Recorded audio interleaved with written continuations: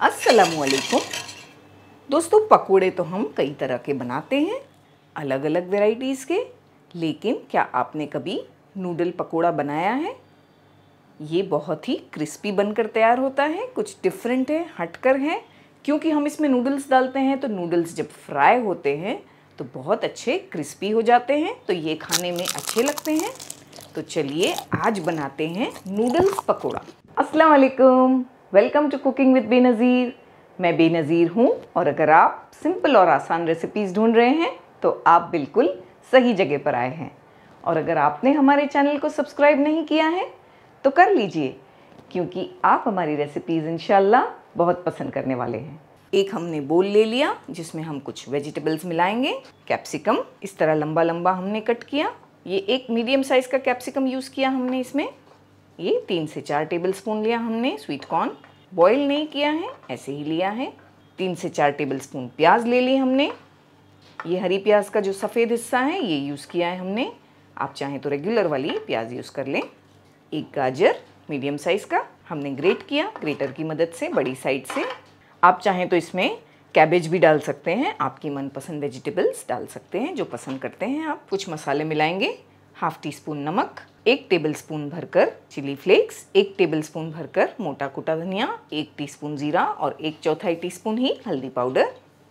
1 teaspoon अदरक लहसुन का पेस्ट डालेंगे। 2 हरी मिर्चियाँ छोटा छोटा कट करके। आप तेज़ कम खाते हैं तो मिर्चियों को कम कर सकते हैं या चिली फ्लेक्स को भी कम कर सकते हैं। थोड़ी ताज़ी कुटी हुई काली मिर्चें भी डालेंगे, फ्लेवर अच्छा आता है पकोड़ों में। तकरीबन 1/2 टीस्पून। इन चीज़ों को पहले हम अच्छी तरह से मिक्स करेंगे। सब्जियों का जो पानी है वो रिलीज़ होने देंगे। बहुत अच्छी तरह सब्जियों को हमने मिक्स किया और 5 मिनट के लिए छोड़ दिया था। ये अच्छी सी सॉफ्ट हो गई है और इसमें से जो पानी है वो रिलीज़ हो गया है। हम अब इसमें एक अंडा मिला देंगे थोड़ा सा बीट करके। अगर आप एग नहीं खाते तो एग को स्किप कर दें। हरी प्याज के पत्ते और हरा धनिया डाल देंगे। एक बार अच्छी तरह मिक्स करेंगे। हमने अच्छी तरह से सारी चीज़ों को मिला दिया। हम फाइनली इसमें बॉईल किए हुए नूडल्स डालेंगे। हमने नूडल्स को बॉईल किया है। बॉईल करने के बाद ये 2 कप भरकर हैं। पतले वाले नूडल्स यूज़ किए हमने। आपके पास जो भी अवेलेबल है वो यूज़ करें। ये वाले नूडल्स को बॉईल करने में ज़्यादा टाइम नहीं लगता, बस 2 मिनट में ही बॉईल हो जाते हैं।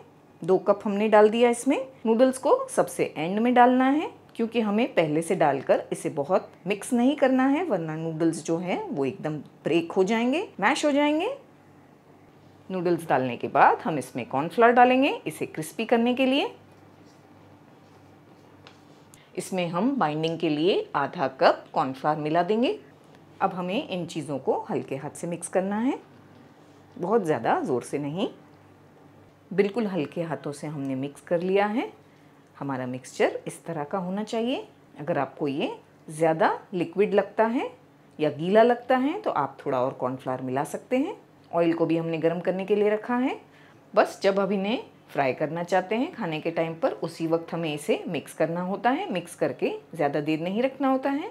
इन्हें फ्राई करने के लिए बस इस तरह से इन्हें उठाकर ऑयल में डाल देना होता है। इसका बॉल या कुछ नहीं बनाना होता है, बस ऐसे ही उठाया और गरम गरम तेल में डाल दिया। दोस्तों, हमारे काफ़ी सब्सक्राइबर्स की फरमाइश थी कि हम आपके लिए रिटन रेसिपीज़ लेकर आएँ, तो आपकी फरमाइश को मद्देनज़र रखते हमने एक वेबसाइट लॉन्च की है जिसका नाम है www.cookingwithbenazir.com। वहाँ आपको रेसिपी की वीडियो तो देखने मिलेगी ही, साथ ही साथ इंग्रेडिएंट्स की लिस्ट और बनाने का पूरा तरीका भी मिलेगा, वो भी बिल्कुल फ्री में, इसका कोई चार्ज नहीं है। तो कर दी ना हमने आपकी फरमाइश पूरी, तो लॉग ऑन कीजिए www.cookingwithbenazir.com पर। पकोड़े फ्राई करने के टाइम एक चीज़ का ख्याल रखना है कि तेल को अच्छा से गर्म करना है और बाद में फ्लेम को मीडियम कर देना है। गरम गरम तेल में बस उठाकर पकोड़े डाल देंगे। हमने मीडियम फ्लेम पर 3 मिनट तक इन्हें फ्राई होने दिया। बीच में चलाना नहीं है। कभी कभी डालते ही पकोड़ों को चला देने से पकोड़े जो हैं बिखर जाते हैं तेल में और हमें समझ नहीं आता ऐसे क्यों हुआ। तो टिप्स को याद रखें, पहले ऑयल को अच्छा गर्म करें, बाद में मीडियम करें और पकोड़े डालकर 2 से 3 मिनट बिल्कुल ना चलाएं। 3 मिनट हो चुके हैं तो हम इन्हें आराम से चला रहे हैं, ये टूट नहीं रहे हैं और माशाल्लाह बहुत ही अच्छे और क्रिस्पी नज़र आ रहे हैं। इन्हें पलटाकर हम कम से कम 3 से 4 मिनट दूसरी साइड पर भी फ्राई होने देंगे।